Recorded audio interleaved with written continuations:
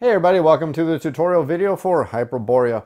In this video I'm going to show you exactly how to play the game of Hyperborea. If you just want to see a quick overview of how the game plays, bypass this video and check out my introductory video. If you just want to see how the game looks in action, you can check out my gameplay video. And of course, if you're not concerned about any of that, you just want to know what I think about the game, feel free to check out my review. This video is a complete tutorial, so let's take everything down to the table and teach you how to play Hyperborea. Hyperborea is a light civilization game where each player is going to represent a race, and they're on this building hex tile board that's going to be randomized every single time you build the game. You have a total of over 30 hex tiles to build every hex board. Every player is going to get their own homeland hex tile, which is a 3-piece hex tile, but every one of these other hexes is a single. And you can put these all together and build this map based on the various amount of players. The objective of the game of Hyperborea is for each player to try to get the most amount of victory points. Players can get victory points in various different ways. They get victory points just by accumulating regular victory point crystals, and they do that in various different ways, such as visiting locations, cities that are going to give victory points. They can also enter ruins that will give rewards, such as victory point tokens that will also give you victory points. Players can also get victory points by using their own personal technologies and also using technologies that they can purchase throughout the game. Players can also get victory points by defeating these guardians of the ruins, removing them from the game. The more of them you defeat, the more victory points you get, up to a certain point. Players can also get victory points by defeating your enemies, gaining civilization cubes and adding them to your empire. You can get victory points by being the first to achieve certain achievements, and the game's going to come to an end as soon as a certain amount of these achievements are gained, depending on what you choose before you start playing the game. Players are also going to get victory points just by learning different technologies.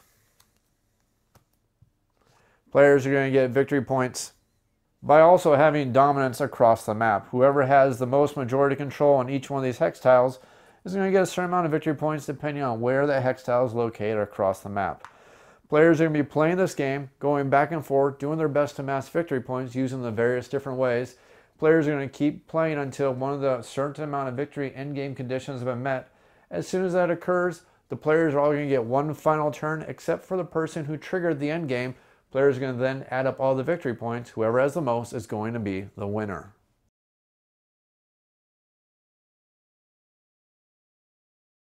To play the game of Hyperborea, the first thing you need to do is you need to set up the game. So every player needs to get a couple different things. The first thing, every single player is going to need to get the race board. This is 3 hexagon tiles that are already attached. So it's one single board. And every one of these boards is double-sided. The back side is if you want to play the game with the neutral cities, which none of the players have any special powers. The other side is going to be color-coded for every single player. Your capital city is going to be in the color of your race. So the yellow player is going to get their homeland board with the yellow capital city. The red player is going to get the homeland board, again, that has the red city, the red capital city. And then you're going to attach this to the main game board. That's going to be built up differently every single time you play the game. Now to build up this game board, what you're going to do is you're going to pick a central tile, and there's only 6 different central tiles in the game, and you can tell the difference between the central tiles and the non-central tiles is because the central tile has the center hexagon and the back pattern on the back is going to be outlined in gold, while the outer line hexagon tiles don't have that gold outline. So the center tile is always going to be one of the 6 tiles. Then you have the almost 30 other tiles to choose randomly to pick the outline territories. And then every player is going to attach their homeland board to the main game board based on the amount of players. And there's a map in the game that shows you exactly how to arrange the board every single time you play. But basically, players are going to place their homeland board based on however many players are involved in the game. Each player is then going to get a single race board. Every player is going to get 10 miniatures in their color for the race. Every player is going to get 1 cloth bag. 6 development markers coming in the 6 different colors for the game for all the different kind of developments. And then finally, every single player is going to get 6 different development cubes, again in all 6 colors for the game. Every single player then is going to attach 3 other units inside their homeland city, right outside of their capital city. Now I got to emphasize, you're going to place your unit outside of your capital city, not inside your capital city at all. They're actually going to be placed outside of your capital city. And every single player is going to start the same by placing 3 of their units outside of their capital city on their homeland board. It's important to remember at this point, and this rule goes for the rest of the game, one player can never have less than 3 miniatures on the board at any single time at the start of their turn. So if any player starts their turn at the start of their turn with less than 3 miniatures on the board for any reason, they get to add miniatures back up to the board until they have a total of 3. So if a player, for some unlucky round, happens to have all 3 of their miniatures knocked out by playing maybe a 6-player game and they get picked on a little bit, at the start of the turn, they're going to add 3 miniatures back onto the board in their homeland capital city tile, but again, not on the capital city. And those miniatures are going to be added back on the board for free, bringing you back up to 3 at the start of your turn. Now you'll notice that the center 7 hex tiles are going to be face down, creating a fog of war, so no player knows exactly which hex tiles are going to be involved in the game. But every player does have their capital city plus 2 hex tiles they do know about because that's your starting homeland. Remember, your 3 hex tiles right here form your homeland, yet the one that your capital city is forms your capital city hex tile. It's a slight difference, but some important difference to remember, especially with some of the rules for the game. And once you've set up the entire board, what you need to do is you look for any of the ruins that may be currently present on the board. And you tell the difference between a ruins and a regular city, because a ruins is outlined in these dot pattern and it's going to have either a silver circle, a copper circle, or a gold circle. And capital cities themselves have this 3/4 circle around them, and it looks like it's a built city versus ruins.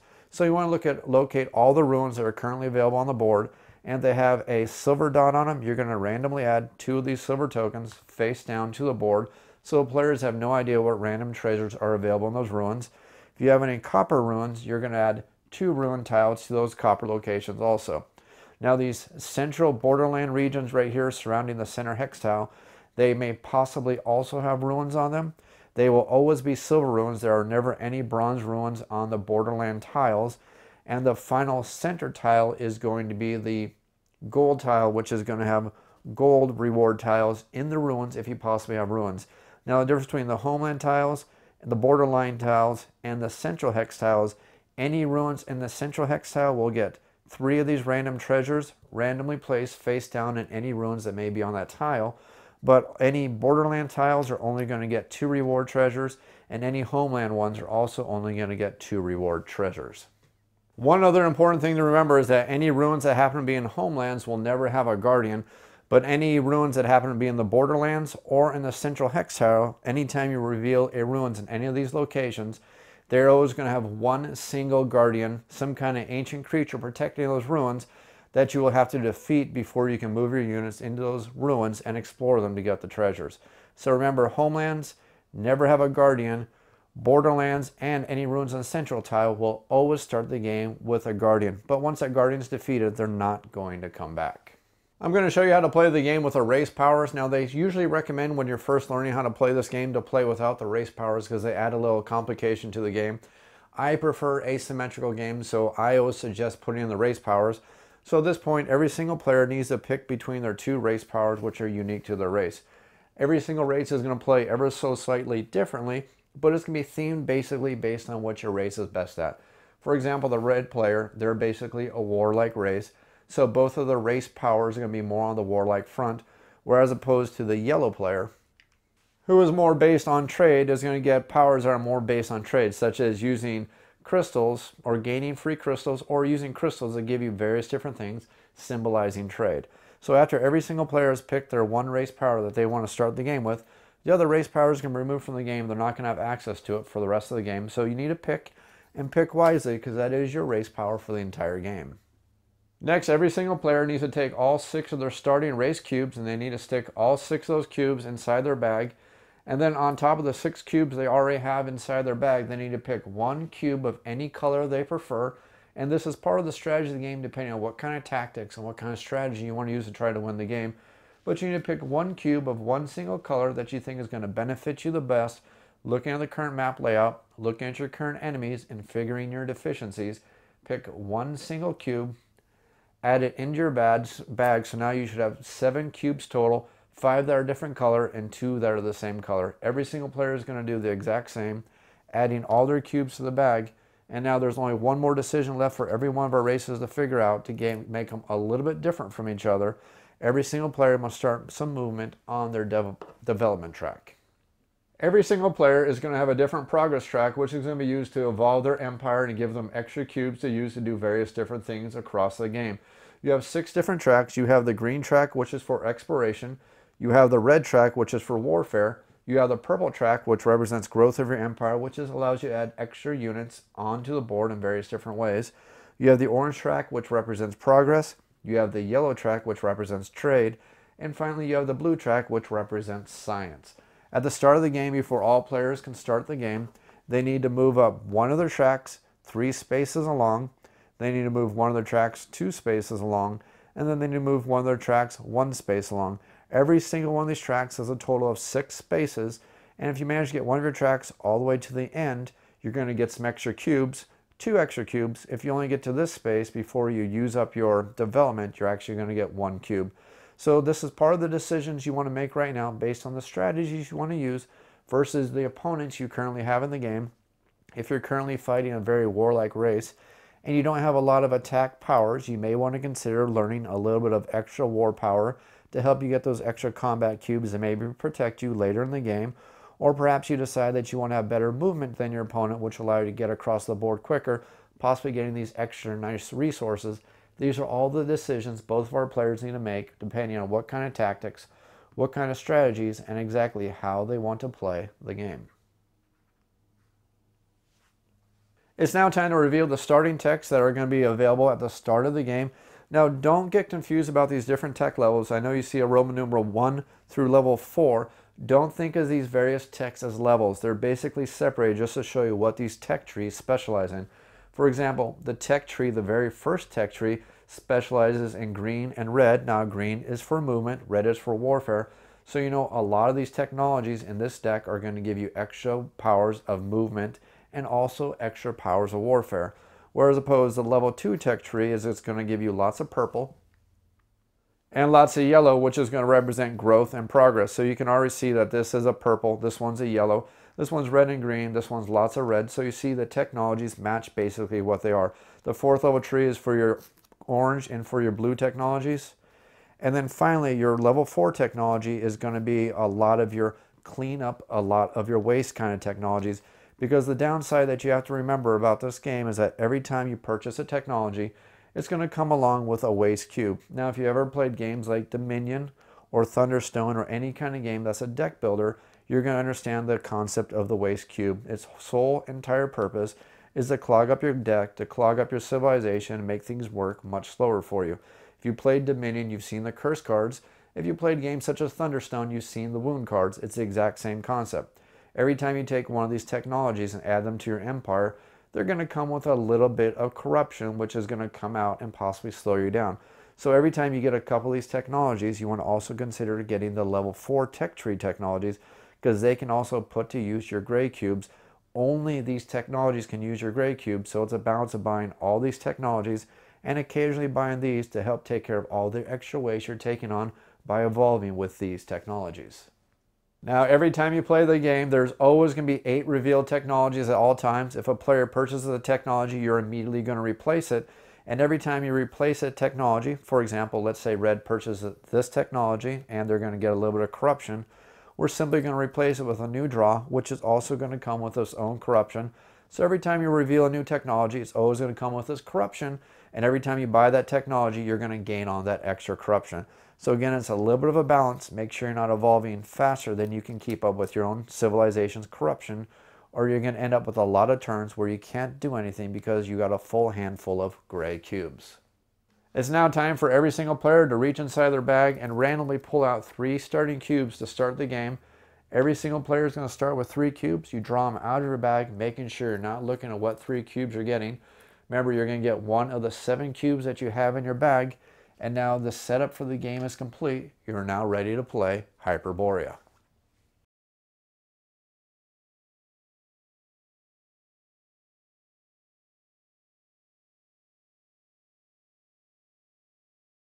To play Hyperborea, players are going to alternate taking turns depending on however many players you're playing. You're always pretty much going to go in a clockwise manner. So in a 6-player game, you're going to go clockwise. In a 2-player game, you're basically going to be going back and forth. On a player's turn, players are trying to get victory points, but they're also trying to work towards getting these objective tiles. Because before you started the game, the players agreed to however many objective tiles are going to be the end game condition. There's 3 different objective tiles in the game. The first objective tile is that as soon as one player owns 5 technologies, Doesn't matter what kind of technology it is, as soon as one player has 5 technologies, they're going to bring about the end game if this is your end game objective. The next end game objective is if as soon as one player has managed to get all their units onto the map or in their opponent's graveyard. So if we happen to have 2 units over in our opponent's graveyard, plus we happen to get all these units onto the map, that's going to trigger this end game condition, and the game is going to come to an end. The final end game condition is as soon as one player has managed to accrue 12 crystals on their crystal board or their technology board, that's going to trigger the end game. The only slight difference with this end game condition is in a 2-player game, this end game condition is actually going to require 15 of these crystals, not 12, and that's only for the 2-player condition. In 3 all the way up through 6, this is going to represent exactly 12 crystals. Now here's the trick here. Before you started the game, you needed to agree if you're going to do a short, medium, or a long game. Now the difference between those is in a short game, as soon as one player manages to get any one of these victory conditions, that's going to trigger the end game. And personally, I'm going to tell you right now, and I should mention this in my review, but in case I forget, the short game, the only purpose for the short game is if you're just trying to kill 30 minutes or you just want to teach somebody how to play the game. You're really best off playing the medium game, which is actually referred to as the regular game in the rules, or the long game. Now to play the regular game, the game is going to come to an end as soon as 2 victory conditions have been claimed. Now they don't have to be claimed by the same person, but it has to be 2 different victory conditions. So for example, this person can claim this one, this person can claim this one, and as soon as they do, the game's going to come to an end. But for example, if this player claimed this and this player claimed this, the game is not going to come to an end. And as a matter of fact, when you start playing the 5 and 6 player games, these are not a finite supply. So if you happen to play a 5 or 6 player game, one player gets this and another player gets this and another player manages to get this victory condition, you need to pull out a piece of scrap paper or something like that to let you know that player has also achieved that victory condition. The game is going to continue in the regular game until 2 of these victory tiles have been gained by some of the players, and then finally the long game is going to end as soon as 3 of these victory conditions have been claimed, whether it's all by the same person or if it happens to be separated out among the players. Once all 3 victory condition tokens have been claimed, that will start the end game. Now once a player triggers the end game, they're going to finish out their turn and they're done playing for the rest of the game.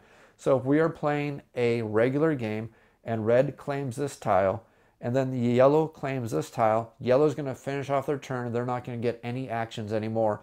The rest of the remaining players, after that end game condition has been triggered, are each going to get 1 turn left over. So in a 2-player game, once this has been claimed, the only person left to act would be the red player. But if we had a 6-player game and yellow triggered the end game, we would still get the green, the purple, the blue, the orange, and the red would still get to act, but yellow is not going to get another turn because we've triggered that end game. On a player's turn, the first thing they're going to do, if they happen to have any fortress tiles on any locations on the board, they're going to remove those locations, those fortress tiles from the board. Now, if you happen to have any fortress tiles on any racial powers that require a fortress to activate, like some of the races do, you don't need to pull those off at the start of your turn. You're only going to pull fortress tokens off on any location on the map tile. I'll explain what fortress tiles do in a little bit. Don't want to get ahead of myself, but just know at the start of your turn, any fortress tiles in your color and your color alone, you're going to pull off the board. After you do that, you're going to make sure you have at least 3 miniatures on the board. If you don't have at least 3 miniatures and you only have 1, for example, out on the board, you're going to add miniatures onto your starting capital city tile until you have at least 3 miniatures on the board. And that's going to be a free resource for you. You don't have to pay any cubes, any resources, or any actions to do it. You're immediately just going to fill up to 3 miniatures at the start of your turn. After that, a player is going to see if they have any technologies that trigger at the start of the turn. And you can recognize a technology that triggers at the start of a turn or at the start of your turn because you're going to see a circle you're going to see this arrow going around the circle, about 70% of the circle, going in a clockwise pattern. Anytime you see that symbol, that means that effect is going to trigger for you at the start of your turn as long as you've paid for that technology to activate. So for example, if this player had this technology, if the yellow player had this technology in play, and we also happen to have a red cube,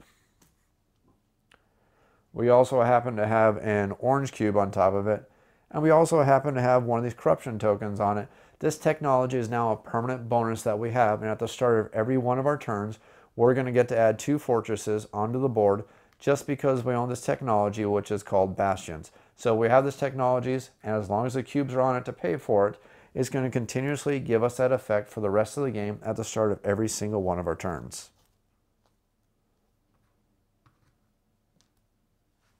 Now on a player's turn, every single player is going to have some mandatory actions, and they're also going to have some optional actions. The very nice thing is you can do them in any order you like. There's no set order you can do them in. The only requirement is that you have to do all your mandatory actions before your turn ends. And then you have to make sure you get any optional actions that you want to do done before your turn ends. Once you end your turn, you can't do your optional actions anymore, but your mandatory actions you have to do. And the only real mandatory action you have in this game is you have to take any cubes that you have in your unused cube location and either place them on one of your technologies, or if you don't want to place them on one of your technologies, you need to place them on your unused cube space. That's a mandatory action. At the end of your turn, you cannot have any cubes left over in your unused space. It doesn't matter what abilities you use to gain a whole bunch of extra cubes. If you don't use all these cubes, you lose them. So you want to make sure you're not gaining a whole bunch of extra cubes because it's going to be a waste. Your cubes are use them or lose them. You have to use them. It's mandatory. Either you put them on a technology on your tech board, you put them on a technology you manage to purchase, or you put them all over on the used action space, and your cubes are done with. Now remember, every single player's turn is going to start with 3 cubes in their available cubes location. And you're going to get those cubes, you're going to have them at the start of every single one of your turns, because at the end of your last turn, you're going to draw back up to 3 again. So you're always going to have those cubes available to you at the start of your turn.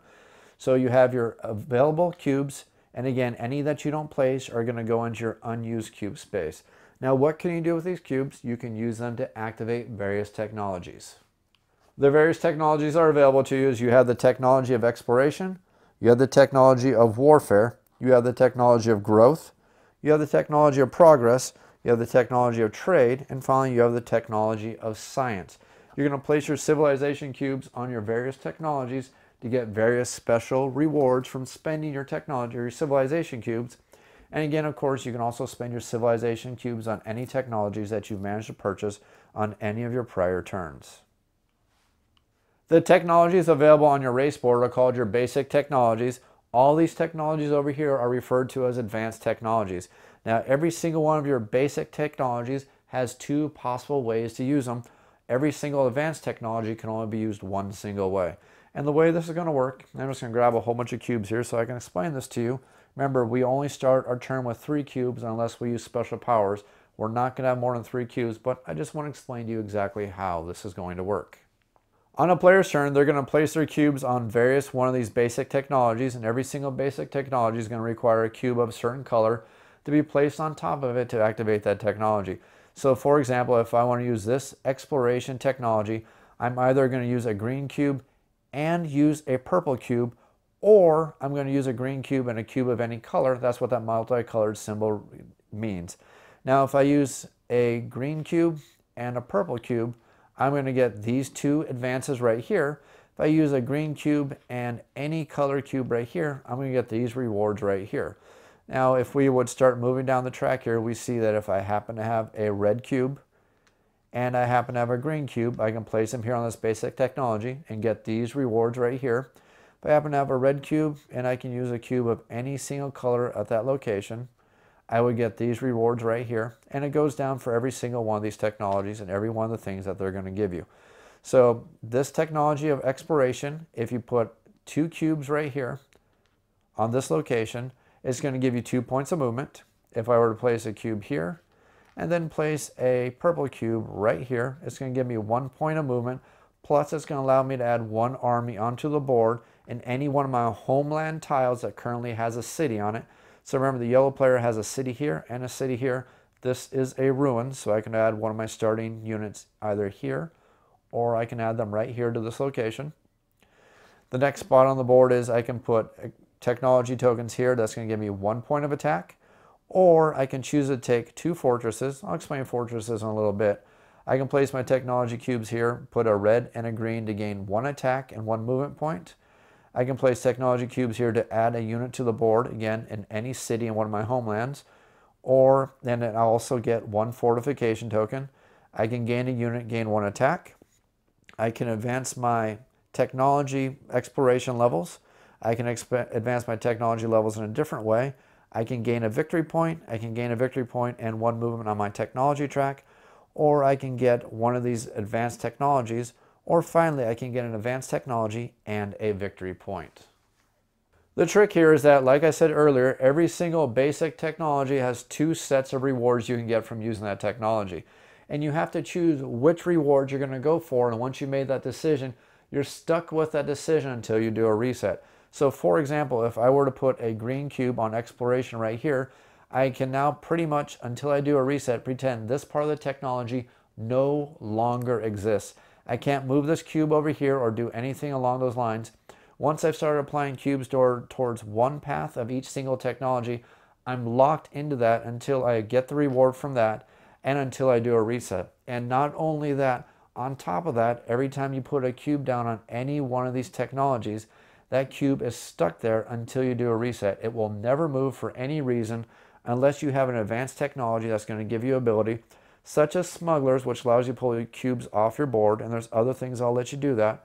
But unless you use an advanced technology that gives you that ability, once you place a cube on a location, it is stuck there until you do a complete reset. Not only that, you can only use one of the basic actions for each single technology. So once I've decided to fill up this location to gain 1 unit on the board and to also gain 1 attack for whoever I want to do, I can't use this part of the tech tree, period, anymore. Again, I might as well just pretend it doesn't even exist. I can't put cubes there. I can't use it. This part of the tech tree is now gone. Now that's only for that specific tech tree. That doesn't lock out my other tech. So I've now used this tech tree. I've used this tech tree. I'm still free to use my warfare tech tree by putting cubes down on that one. But again, that now locks out the second one. Again, pretend it doesn't exist. I can then spend more cubes over here to go ahead and use some of the abilities over here. This would give me 2 advances on my technology, but again, this part of my tech tree is now wiped out. I can't use it. And I can keep doing that for every single one of my different technologies, picking one of the paths to go on. But again, once I start down that path, I'm locked into that path until I do a reset. Now, the cool thing about every one of these basic technologies and all these advanced technologies is you don't have to complete a set all in one turn, and you don't have to do them in the order they're available. So for example, if I started my turn and I happen to have a blue, and I happen to have a green, and I happen to have an orange cube available to start my turn, I could, if I wanted to, let's go ahead and remove some of these really quick so I show you what I'm talking about here. I could, if I want to, at the start of my turn, I could simply place an orange cube right here.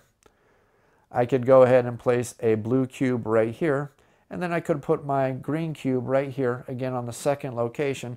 Now I've locked into this set on this technology tree. I've locked into this set on this technology tree. And I've locked into this set on this technology tree, even though I didn't use those techs at all on my turn. So now on the next turn, when I manage to get 3 brand new cubes on my next turn, if I wanted to, I could finish up those tech trees, and at that point, I'm going to get those rewards. So I start my next turn by putting a red right here. That's going to give me 1 movement and 1 attack. I can then put this purple cube right over here on this multicolored. Again, still not filling that up. And then I can put this green over here on this multicolor, which is going to give me 2 technology advances in 2 different technology trees. Or if I happen to take the other one, it's going to give me 2 advances in a single technology tree. But whatever it is, you can fill up your technologies in any order, and you're not going to get the reward until you place the final cube on that specific set on that specific technology tree.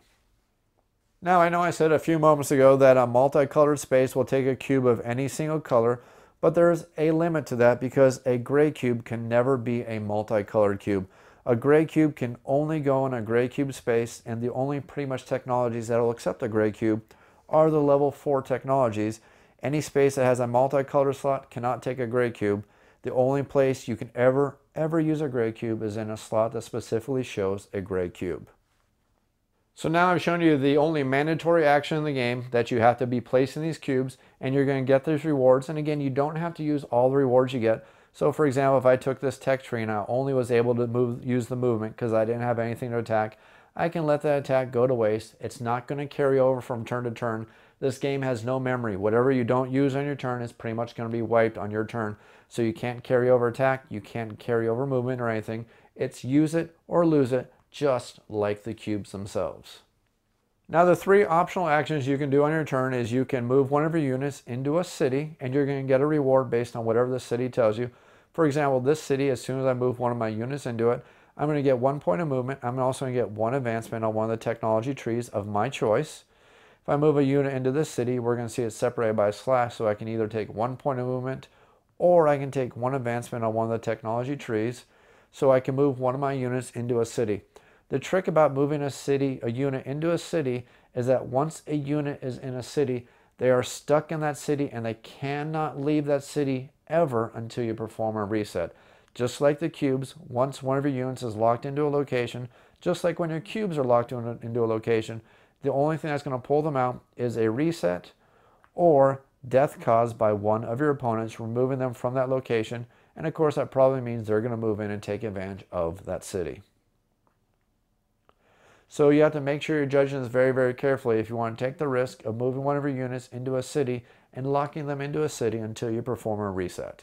The other action you can do on your turn, and again, this is an optional action, is you can move into any one of the ruins that are currently on one of the hex tiles where you currently have a unit available. Now, if there's a guardian in that ruins, and remember, there can never be a guardian in one of the homelands, just using this as an example. If there happens to be a guardian in that ruins, you have to defeat that guardian by generating at least 1 point of attack. If you do generate at least 1 point of attack, he's going to be defeated. He's going to go to your graveyard and be worth victory points at the end of the game. If you happen to be in a hex tile with a ruins, you are free to move one of your units into a ruins. Now, moving into a ruins, just like moving into a city, does not cost you a point of movement at all. All you have to do is just make sure you're inside the hex tile and make the announcement that you're going to take that optional move. If you're moving into a ruins, you're simply going to take the top reward of that ruins, secretly look at what that reward is, and you can decide to either use it right now or save it for later. The only trick is you can only have one of those reward tokens at a single time. So if you were to gain a second one by re-entering that ruins after doing a reset to pull yourself out, and then announcing to do the optional move to move back into the ruins and claim that second tile, you're free to look at that tile, but then you have to pick one of these and burn it and use it for whatever reward it may give you, and then put it in the discard pile, and then whichever one you didn't use, you're free to keep. So the trick here is you can pick up more than one, but you can never keep more than one. So if you already have one, you have to make sure you spend it and use it for whatever action you want to get out of it. The final optional action a player can do, and again, I must emphasize this is optional, so you can actually time when you want to do this, but the final optional action you can do is you can upgrade your civilization. The way your civilization is going to upgrade, you're going to notice that every single one of these tracks has 6 spaces on it. Once one of your technologies manages to get up to level 4 on this track, or on any of the tracks, or level 6 on any one of these tracks, you can, if you want to, you can cash that in for a reward. Now the reward you're going to get is based on how far you made along the track. If you manage to make it to level 4 and you cash in by returning all the way to 0, you're going to gain 1 cube of the color that you cashed in. So if I happen to get my blue all the way up to level 4 and then I cashed in, this is going to return to 0, and I'm going to take a blue cube from the supply and I'm going to immediately add it to my bag. Now if I manage to make it all the way up to the 6th space, I'm going to get 2 cubes of the color that I cashed in. So if I were to cash in this exploration technology, or I'm sorry, this exploration research, I would go all the way back down to 0, and we're going to see that I'm going to get 2 green cubes, which I'm going to immediately add to my bag, which means I may draw them on later turns. So just to go over a quick refresher, the only mandatory action you have to do on your turn is any cubes in your available cube space, they have to be spent on either a technology, a basic technology, they have to be spent on an advanced technology, or they have to go to your unused cube space, which was where a lot of your gray cubes will go until you start getting these advanced technologies.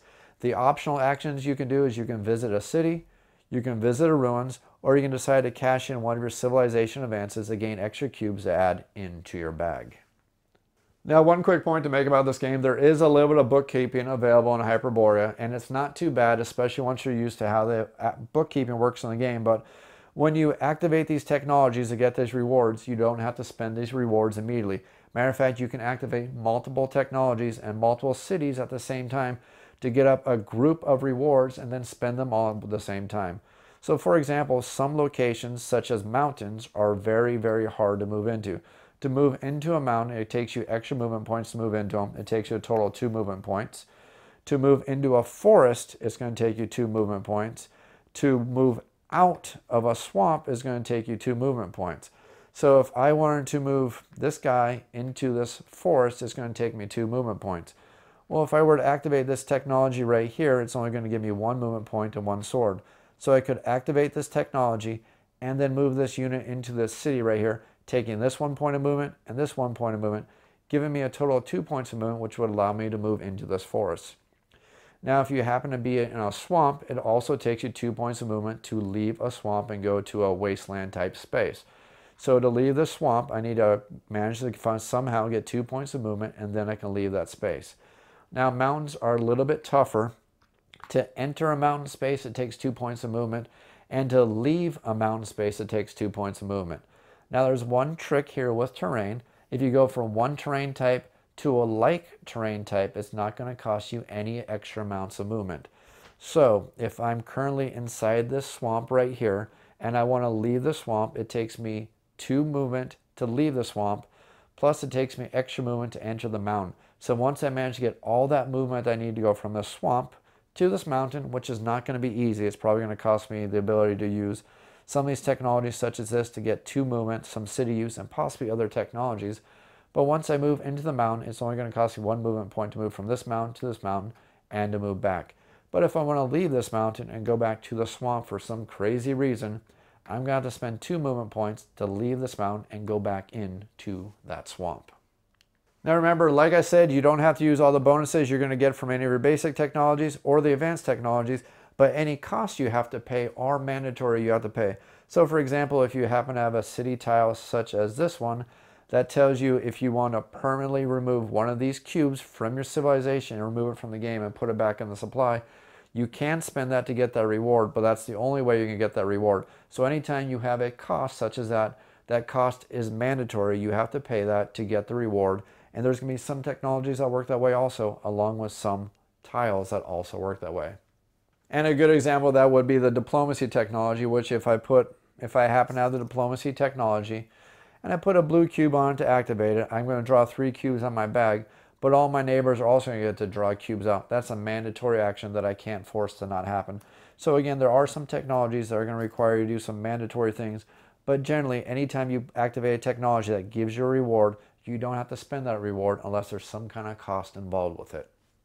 And again, of course, remember, there is no memory in this game, so any rewards you get from burning these technologies is not going to carry over from round to round. Again, you use it or you lose it. And also remember that you can do things in any order. If I wanted to on my turn, I could simply gain some of this technology right here, move one of my guys into a city to get that reward, move a guy over here, move this guy into the city, get a whole bunch of bonuses, stack them all together, and then use them all at the same time in any order I want. And again, that is definitely part of the strategy for Hyperborea. After a player has done all their mandatory actions and done any optional actions that they wish to do on their turn, they're going to move to the end of turn phase. Now for your end of turn phase, any cubes that you did not use, if you happen to have any cubes left over, they're going to immediately move to your unused cubes location on your city tech board. And if you happen to have any cubes left in your bag, you're required, mandatory, to draw up to 3 cubes, depending on however many cubes you have left in your bag. So if you only have 2 cubes left in your bag, you have to draw 2. If you happen to have 7 cubes left in your bag, it's mandatory that you draw 3. You have to draw as many as you can, up to 3 out of your bag. Even if you only have 1 cube in your bag, it's mandatory that you need to pull that 1 cube out of your bag. Now, if you have 0 cubes in your bag, then you can't draw it out of your bag, and instead of drawing out of your bag, you get to do a reset phase. It's not optional, it's mandatory. If you have at least 1 cube left in your bag, you cannot reset even if you want to. If you have no cubes left in your bag, you have to reset. You have no choice. For a player to do a reset, what they're going to do is they're going to pull all of their units out of any cities they're currently occupying. If they happen to be any ruin spaces, they're also going to move out of any ruin spaces they happen to be currently occupying.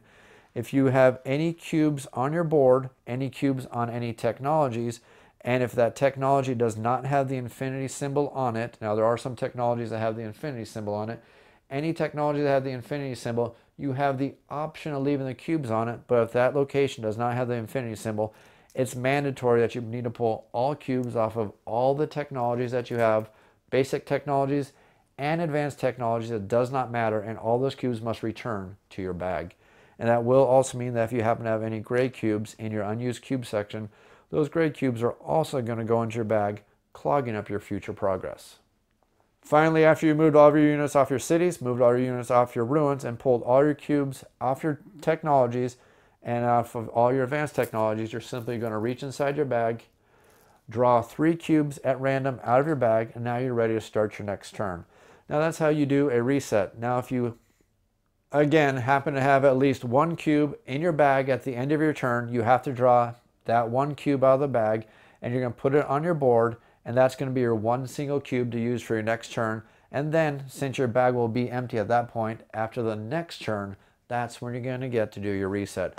So there's a little mental math you want to be doing to making sure that you're burning these advanced technologies to add cubes into your bag to make sure that you always have a constant supply of at least 3 cubes in your bag at the end of every one of your turns, so you're not wasting and having inefficient turns where you're only getting maybe 1 or possibly only 2 cubes, which is not nearly as efficient as a player who's going to be drawing 3 cubes every single turn. Players are going to go back and forth taking turns. Again, every player is going to start with their turn, removing any fortress tokens they may have on the board. They're going to follow that up by making sure they have at least 3 miniatures on the board. If they do, they're then going to move on to doing their mandatory actions. Any optional actions they want to do, then they're going to do their end of phase. Players are going to keep going back and forth until the predetermined amount of victory condition tiles have been claimed, and that's going to trigger the end game. Once the end game is triggered, players are going to add up all their scores, and a victor is going to be found. And if you forgot from the beginning, every single player is going to get 1 victory point for every single victory point gem they happen to have. Players are also going to get victory points based on however many ghosts they have in their graveyard. If they have 1 ghost in their graveyard, it's going to be worth 1 victory point. If they have 2 ghosts in their graveyard, it's going to be worth 3 victory points. If they have 3 ghosts in their graveyard, it's going to be worth 6 victory points. And each additional ghost beyond that is also going to be worth 1 victory point. Players are also going to get 1 victory point for every enemy they have in their graveyard to a certain point, and I'm going to explain that in just a second. There's a little bit way of doing this combat of getting your victory points with your units. I'm going to skip that for a second. We're going to come right back to that in just a second, but do know that you're going to get a victory point for every single enemy that you do have in your graveyard. Players are also going to get 1 victory point for every single colored cube they have in their civilization, whether they have to be on their tech board or whether they have to be in their bag at the end of the game. The only cubes that don't give you victory points are the waste cubes, but every single other cube that you have in your empire is going to give you 1 single victory point at the end of the game. Players are also going to get 2 victory points for every single one of these endgame victory tiles they happen to claim. They're all worth 2. Players are also going to get a victory point based on the reward for each single technology. Some technologies will give you 0 victory points. Some technologies are going to give you 1 victory point, and some technologies are going to give you 2 victory points, along with their ability to also generate victory points during the game. And finally, players are going to get victory points for controlling certain sections of the board. They're going to get 1 victory point for every single one of their homeland tiles they happen to control. They're going to get 2 victory points for every single borderlines location they happen to control. And they're going to get 4 victory points if they happen to control the center tile. Now, the way to figure out if you control a tile is you just need to have more units than anybody else in that current location. So if you tie with another player, nobody has dominance in that tile, and nobody's going to get that victory point. Now, there happens to be a ghost in that location. They do count towards somebody that you have to have more than to earn the victory points for that location. So in this circumstance, nobody's going to get victory points at all. In this situation, the yellow player is going to get 4 victory points for controlling that tile. And that goes for the borderland tiles and also goes for the homeland tiles. Center is worth 4, borderlands are worth 2, homelands are each worth 1. And if after all that you happen to have a tie for whoever has the most victory points, the tiebreakers are going to be whoever has the most controlled hexagons. If that's a tiebreaker, the next thing in line is going to be whoever has the most cubes, not including the gray cubes, because remember, they're waste, they're not worth anything at all. And then finally, the person who played last in turn order is going to be the final tiebreaker. Now, I know that's a lot to absorb to figure out how to play Hyperborea, and it can be when you're having somebody present it to you like this, but once you play Hyperborea a couple times, the game really starts to click. Now, having said that though, there's just a couple more points I need to cover very, very quickly. Now, you notice at the start of the game there was a fog of war, which means that all the center tiles happen to be upside down. All center tiles are going to remain upside down until a player manages to get one of their units next to one of these upside down tiles. As soon as you move next to an upside down tile, now not on it, as soon as you move next to an upside down tile, you're going to reveal all tiles that you happen to be next to. And again, it's as soon as you move next to it, you're going to go ahead and reveal all those tiles. So if you move here, you're going to reveal the center tile, and it's going to be revealed for all the other players to see. And at this point, if you happen to have any movement points, you can definitely use them to move into that location if you like. And of course, you also have to respect the movement restrictions for some of the various terrain locations. Most of the terrain locations you're going to see are going to be these wasteland spaces, which look like a blasted desert. And it makes sense if you understand the theme for the game. This is a futuristic world that suffered a major holocaust, and all 6 of these factions are basically crawling back from the ruins of chaos, trying to become the new dominant faction in this new world order. So all these brownish looking tiles are going to be wasteland tiles. The green tiles are going to be forest tiles. Remember, they cost 1 extra movement point to enter, but you can leave them okay with no problems. Swamps cost 1 extra victory point or 1 extra movement point to leave, but you can enter them with no problems. And mountains cost 1 extra victory or movement point to enter, and they cost 1 extra movement point to leave. And again, if you move from a like terrain to another like terrain, it's not going to cost you any extra movement points at all. Now, the one small caveat to that, just have to throw another monkey wrench into things, but I'm going to throw it out there just so you know it does exist. One of the races, the Emerald Kingdom player, does have 1 racial power, which allows them to ignore any extra movement point restrictions for any terrain. So if you happen to be the green player and you happen to pick that racial power, you can enter and leave any one of these special terrains without having to spend any extra movement points at all, because that just happens to be what you're very, very good at. One more final point to make about movement, and it is an important one, and you can use this for various different tactical purposes if you like. If you happen to move one of your units into a location with an enemy unit, you have to stop moving for the rest of the turn with that unit, even if you have movement points left over. And that's going to interrupt your movement unless you can somehow defeat that unit. And then if you defeat them and you still have leftover movement points, then you can use them to move into that next location. So anytime you enter a hex that has an enemy unit, no matter how many movement points you have left over, you can't move that unit anymore until you defeat that unit or until the next turn comes around. And again, once the next turn comes around, you're free to leave that square with no penalties at all.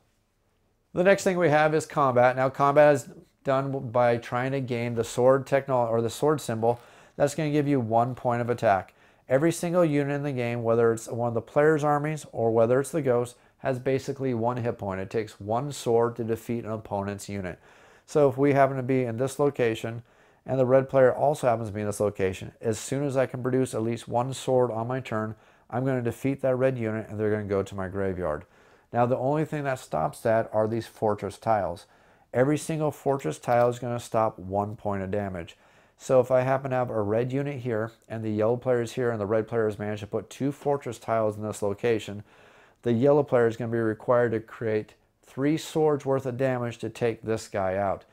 Now I could do 1 point of damage and remove 1 fortress tile from the board, and possibly even do a 2nd point of damage, but I cannot take him out until I destroy all the fortresses of that player's color, and that's very important in a multiplayer game where you can have different colored fortresses of different units. If I had a 3-player game and the purple player was here with one of the purple fortresses, that purple fortress is not going to protect that red player. The only thing that's going to protect this red player are fortresses in their own color. And as another further example, if we were playing a 3-player game and the purple player just happened to be in this location, the yellow player was playing very stupidly and attacked the red player with only 1 sword, and that would get rid of this single fortress, and then the yellow player could not get any more sword power this turn. If the purple player happened to be next in line, they can go ahead and generate a sword, kill this red player, which is going to give them a victory point at the end of the game. So you have to be careful about that, be very smart about that, and watch how much swords you can generate, because 1 sword will take out 1 unit or 1 fortress token in that player's color. Now remember, a few minutes ago when I explained to you there's a little trick to gaining victory points for defeating your enemies. Well, here's the trick to getting victory points for defeating your enemies. This game has a built-in mechanism which is going to stop you from preying on your opponents and picking on a weak player. The first time you kill one of your opponent's units, that unit is going to go directly to your graveyard, and it's going to be worth victory points at the end of the game. The second time you kill an opponent of that color, you're not going to get any benefit beyond defeating that opponent unless you've met one condition. And that one condition is you manage to kill one single unit for every single other player currently in the game. So how this is going to work exactly is, let's say I happen to be the yellow player. On my turn, I'm going to kill the red player, and that red player is going to go to my graveyard and be worth one victory point at the end of the game. On a later turn, I move to this location and kill this red player. Since I only have one red player and I don't have any purple players in my graveyard yet, when I kill him, he's not going to my graveyard. He's actually going back to my opponent, who can pay to bring him back on the board on a later turn. If I kill another red guy, the same thing's going to happen, and that's going to keep on happening until I manage to kill at least one purple guy, adding the purple guy to my graveyard. Now that I have one player or one unit in my graveyard for every single other opponent in the game, and that does mean in a 6-player game I need to accrue 5 different colored units in my graveyard.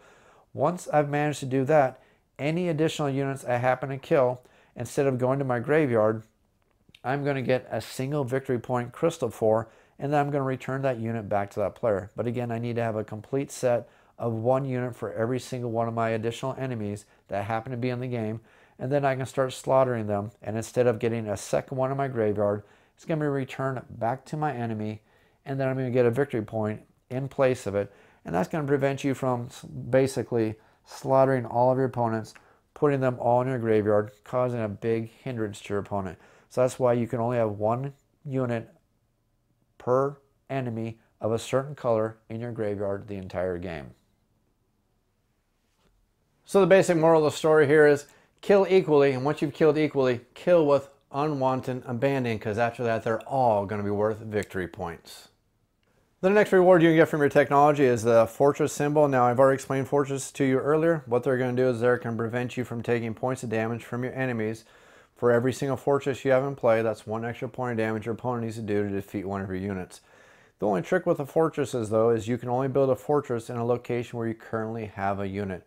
So if I was not playing smart at all and I happen to put some points on some technologies, that's going to allow me to gain a unit and also allow me to gain a fortress. For example, if I put a purple out and I put out in any color, that's going to allow me to add one unit onto the board, and it's also going to allow me to gain a fortress. I can't put the fortress over here in anticipation of moving to that space later on in the turn. What I would have to do is I would have to get this unit over here, and then once they're there, I can build the fortress. But it's not that big a deal, because remember, you can get a whole bunch of rewards from spending your technologies and then spend them in any order you want on your turn. So I could technically manage to possibly do something like put a green and in any color here, which is going to give me 2 points of movement, allow me to add a unit, and allow me to add a fortress, possibly move twice, and add that fortress or something along those lines. There's only a couple more quick symbols I need to explain to you, and then everything else is going to make sense, and you should be able to play Hyperborea pretty easily. The next symbol is this little symbol that looks like a strange little looking man that's made a head of a upside down triangle in this little strange shape. Anytime you use a technology that has that symbol on it, it's going to allow you to add one unit onto the board in any one of your homeland hexes that currently has a city on it. Now I keep emphasizing that because some of these races actually have a city in all 3 of their homeland hexes, but most of them, such as the yellow and the red, actually only have 2 cities, one here, and the last one's usually a ruin for most of our different races. But again, there is one of them that has a city in all 3 of them, and that race can build in any one of the 3 homeland hexes. And not only that, the purple player actually has an ability that's even more powerful than that. They can actually build even further out. The purple player has a racial power, and again, you do have to select this racial power. If you don't select that racial power, you don't get to use it. But anytime they kill a ghost, it doesn't matter where that ghost happens to be on the board, however further deep into the world they happen to be.